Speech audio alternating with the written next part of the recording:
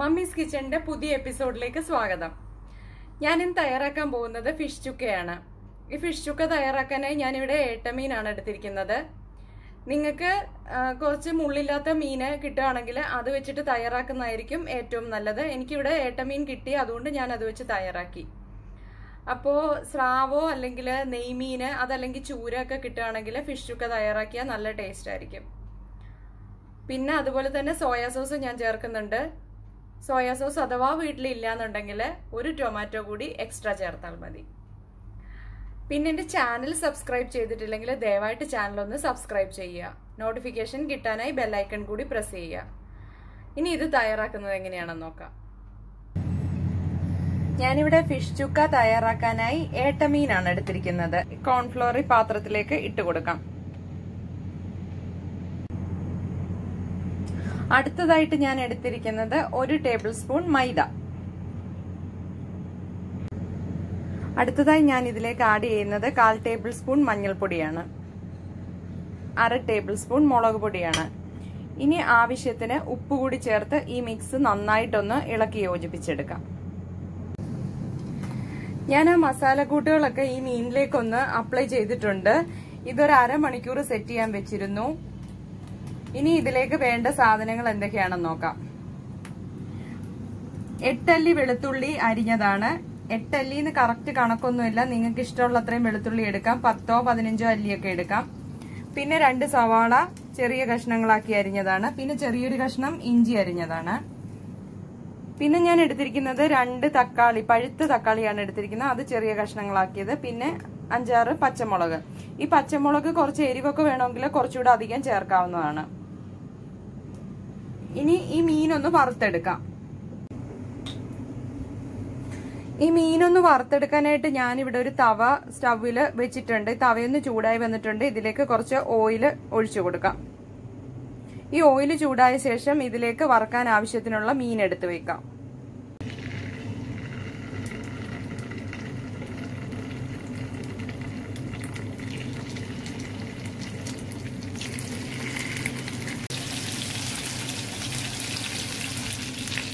ഇത് ഒരു സൈഡ് മുരിഞ്ഞു വന്നിട്ടുണ്ട്. ഇതിനി ഒന്ന് തിരിച്ചിട്ട് കൊടുക്കാം.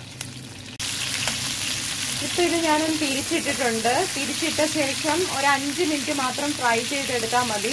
ഒരുപാട് അങ്ങ് ഫ്രൈ ആയി കിട്ടണ്ട. ജസ്റ്റ് 2 സൈഡ് ഒന്ന് ചെറിയ റെഡ് കളർ ആയാൽ മതി.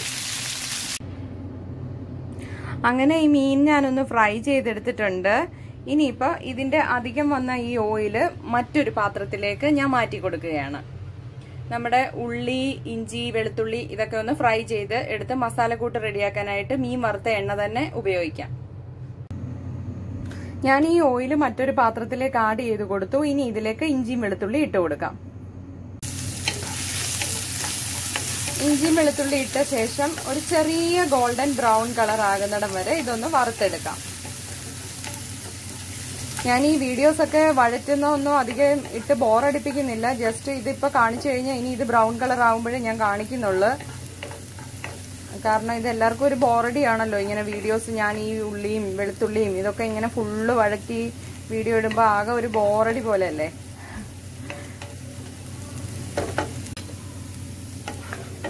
ഇത് ചെറിയൊരു കളർ ചേഞ്ച് ഒക്കെ വന്നിട്ടുണ്ട്. ഇതിലേക്ക് ഇനി സവാള ആഡ് ചെയ്ത് കൊടുക്കാം. ഈ സവാള ഒരു 5 മിനിറ്റ് ഒന്ന് വഴറ്റിയാൽ മതി. ഈ 5 മിനിറ്റ് വഴറ്റിയ ശേഷം ഇതിലേക്ക് ടൊമാറ്റോ ആഡ് ചെയ്ത് കൊടുക്കണം. 5 മിനിറ്റ് ഇത് അങ്ങനെ ഒന്ന് വഴറ്റിയെടുത്തിട്ടുണ്ട്. ഇതിലേക്ക് അരിഞ്ഞു വെച്ചിരിക്കുന്ന തക്കാളിയാണ് ഞാൻ ചേർക്കാൻ പോകുന്നത്. ഇപ്പൊ ഈ തക്കാളി ഒന്ന് ആഡ് ചെയ്തു. ഇത് ഒന്ന് ഇളക്കിയ ശേഷം ഇതിലേക്ക് പച്ചമുളക് ഇട്ടിട്ട് ഇതൊന്ന് അടച്ചു വെച്ച് വേവിച്ചെടുക്കാം. ഈ തക്കാളിയിൽ നിന്ന് ഇറങ്ങുന്ന വെള്ളമൊക്കെ കൊണ്ട് ഇതൊന്ന് വെന്ത് കിട്ടുന്നതായിരിക്കും. ഒന്ന് അടച്ചു വെക്കാൻ പോവുകയാണ്.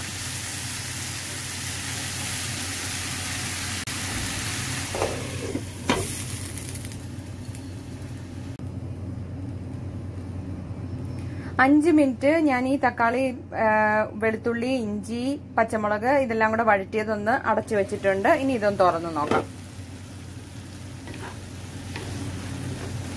ഈ തക്കാളിയൊക്കെ ഒന്ന് വെന്ത് വന്നിട്ടുണ്ട്. ഇനി തീ ഒന്ന് കൂട്ടി വെക്കാം. ഇതിനി ഒന്ന് വെള്ളം പറ്റുന്ന രീതിയിലൊന്ന് വഴറ്റിയെടുക്കാം.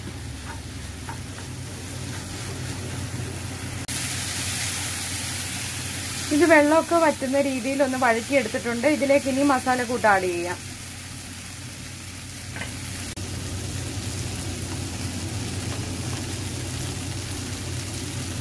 ഇതിലേക്ക് 1 ടേബിൾ സ്പൂൺ മുളക് പൊടി ആഡ് ചെയ്യുകയാണ്. അടുത്തതായിട്ട് 1/2 ടേബിൾ സ്പൂൺ മഞ്ഞൾപ്പൊടി. പിന്നെ ഞാൻ ചേർക്കുന്നത് 1 ടേബിൾ സ്പൂൺ മല്ലിപ്പൊടി. 1/2 ടേബിൾ സ്പൂൺ കുരുമുളക് പൊടിയാണ് ചേർക്കുന്നത്. ഈ 1/2 ടേബിൾ സ്പൂൺ കുരുമുളക് പൊടി എന്നുള്ളത് നിങ്ങൾക്ക് വേണമെങ്കിൽ കുറച്ച് കൂട്ടാവുന്നതാണ്. എരിവിന്റെ അനുസരിച്ച് കൂട്ടി ഇടാം. ഇതിനി ഞാൻ നന്നായിട്ടൊന്ന് ഫ്രൈ ചെയ്തെടുക്കുകയാണ്.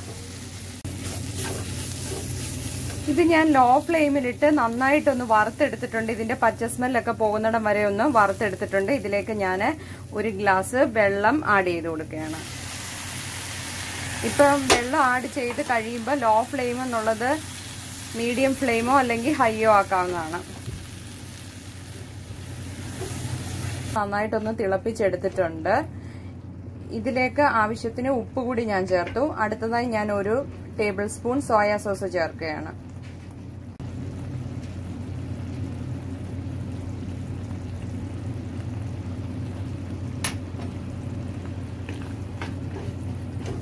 ഈ ചുക്കയ്ക്ക് ഗ്രീൻ ചില്ലി അല്ലാതെ ക്യാപ്സിക്കം ഒക്കെ ചേർക്കാൻ പറ്റും. ഞാൻ പക്ഷെ ഇവിടെ ഗ്രീൻ ചില്ലിയാണ് എടുത്തിരിക്കുന്നത്. കാരണം എനിക്ക് കുറച്ച് സ്പൈസി ആയിട്ടുള്ള കറിയാണ് ഇഷ്ടം. എരിവ് അധികം വേണ്ടാന്നുണ്ടെങ്കിൽ ക്യാപ്സിക്കം ചേർക്കാം. അപ്പം വേറൊരു ടേസ്റ്റ് ഒക്കെ കിട്ടും. അടുത്തതായിട്ട് ഞാൻ ഇതിലേക്ക് വറുത്ത് വെച്ചിരിക്കുന്ന മീന് ആഡ് ചെയ്ത് കൊടുക്കാം. മീനൊക്കെ ഞാൻ ഇതിലേക്ക് എടുത്തു വെച്ചിട്ടുണ്ട്. ഇനി ഇതൊരു 5 മിനിറ്റ് ഒന്ന് അടച്ചു വെച്ച് വേവിച്ചെടുക്കാം.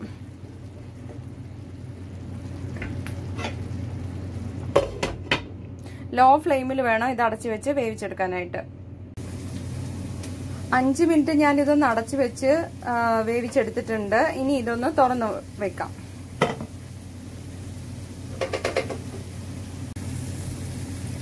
ഈ ഗ്രേവി ഒന്ന് ചെറുതായിട്ട് വറ്റി വരണം. എങ്കിലേ ആ ചുക്കയുടെ ഒരു കറക്റ്റ് ടേസ്റ്റ് കിട്ടുള്ളൂ. ഇതൊരു കുഴഞ്ഞ പരുവത്തിലായിരിക്കും നമുക്ക് ഇതിന്റെ ഗ്രേവി കിട്ടുക. അപ്പോൾ അതാകുന്നിടം വരെ ഒന്ന് ഇത് വറ്റിച്ചെടുക്കാം. തുറന്നു വെച്ചിട്ട് വേണം ഇതൊന്ന് വറ്റിച്ചെടുക്കാനായിട്ട്.